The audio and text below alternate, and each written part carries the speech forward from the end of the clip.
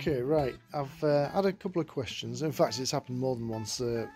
Questions about using an Abba stand, because I do use Abba stands and I think they're really good for the use on various bikes. But the Nuda can be a little bit tricky because Abba themselves say they don't make adapters for them. That's because you don't need an adapter.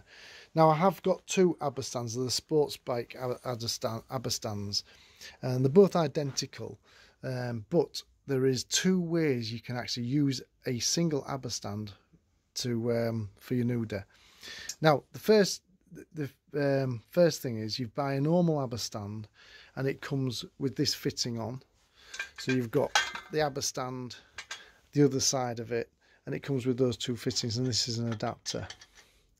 So the first time I did it, I actually bought what they call an extended adapter, and that's all you need. So you could use that side and this side. For the second, let's say, once I'd done that, I actually bought another stand, and for some reason, I don't know whether I could get the extended adapter, I can't remember now, but what I did, I decided to buy another one of these, and I actually put it into the standard adapter, which effectively leaves me short. So I actually bought another, say, screw thread adapter, if you like to call it that. So again, it's a stand that's completely standard, but with the purchase of an extra screw side adapter, and of course they're always going to have those. Now, these are just fastened in with a grub screw. And the other thing is, my second Abba stand, which is a newer one, if you look, they've actually reduced the size of this piece here. So some Abba stands now are actually slightly smaller. So it's probably better to actually buy or do it this way around with an extra screw side adapter, if you like to call it that.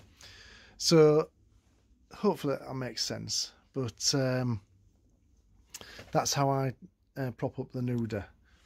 Right, I've set the Abba stand with the extended adapter on, ready to pull the Nuda off its back wheel and to put it on the stand. But I just want to show you this. Now, this has got the longer stem and the longer adapter, and it just clears the footrest.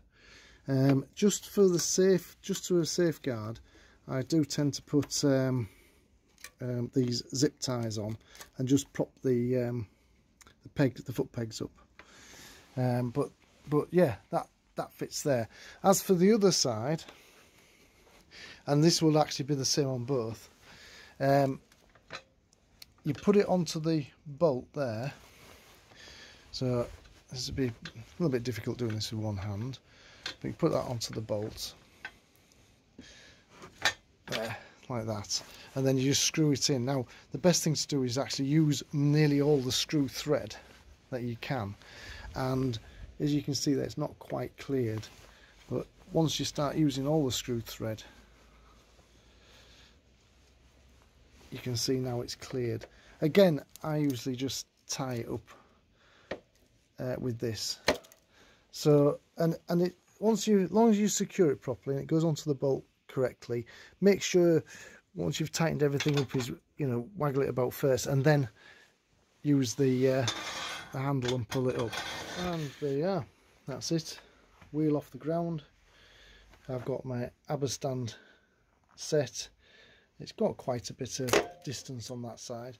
Now, this is the one still with the extended adapter, and if I take the foot peg off there, you can actually see it's, once it's secured onto the nut, it still touches a bit. So what I'll do, I'll set up the other Abba stand using this adapter now and see if there's any difference. But this one, as I said, has got a shorter section here, so I think that's why I chose this one, but it was a couple of years ago, so I can't quite remember. So but we'll see how that one goes. And here's the other one. So in theory, this side shouldn't have any difference because this is the screw side, and here I've just got little bit of clearance there. In fact, on this one you can actually see where, I haven't set it exactly right. I've got a little bit more thread out, but you can actually see I have caught it. So that's why I tend to just ensure the foot pegs are back, you know, by putting the zip ties round. Right, on this side you've got loads more space, because it's goes into the original adapter, or that came with the stand rather than the extended one. You can actually put this on, and of course you've got loads of space.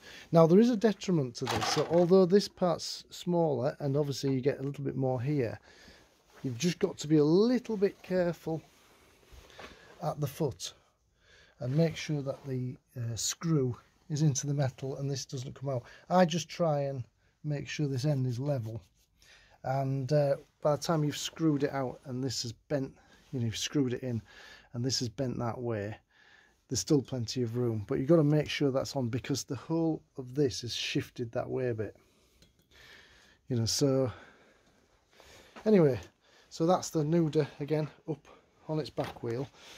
Right, one last thing, and it's about the Abba do this cross section here for lifting the front wheel. We can do, but I just use a little jack underneath. This is for the Nuda, obviously I don't know about other bikes. Put a bit of wood underneath there, and you'll see, unless you've got a bash plate, you'll just see, let's see if I can get, let's have a look, you'll see a couple of, looks like a engine mounting.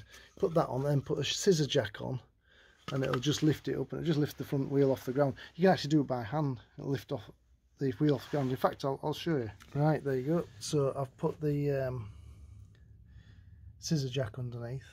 Just put a block of wood on top of these, and the front wheel comes off the ground.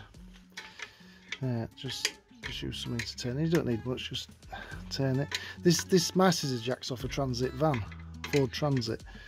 So, and as you turn it, I'm going to do it half a turn. Look, half a turn. There you go. There's enough to service or do what you want to your front wheel, and the back wheel's still off the ground. And this Abba stand's still sturdy. You know, you can put paddock stands on as well. You can do what you want, but the whole thing's off the ground for the sake of a. You can get these from car boot sales, or you know, second hand off eBay for about £4 or £5, and that's it. So let it down again, and because it's not taking much force, the bike's quite light. Get a sturdy scissor jack, which will take something like a Transit van, which, and there you go, it goes down. That's it. And you're not messing about with straps and things attached to that as well, which is a bit easier. So that's it. So I hope that helps.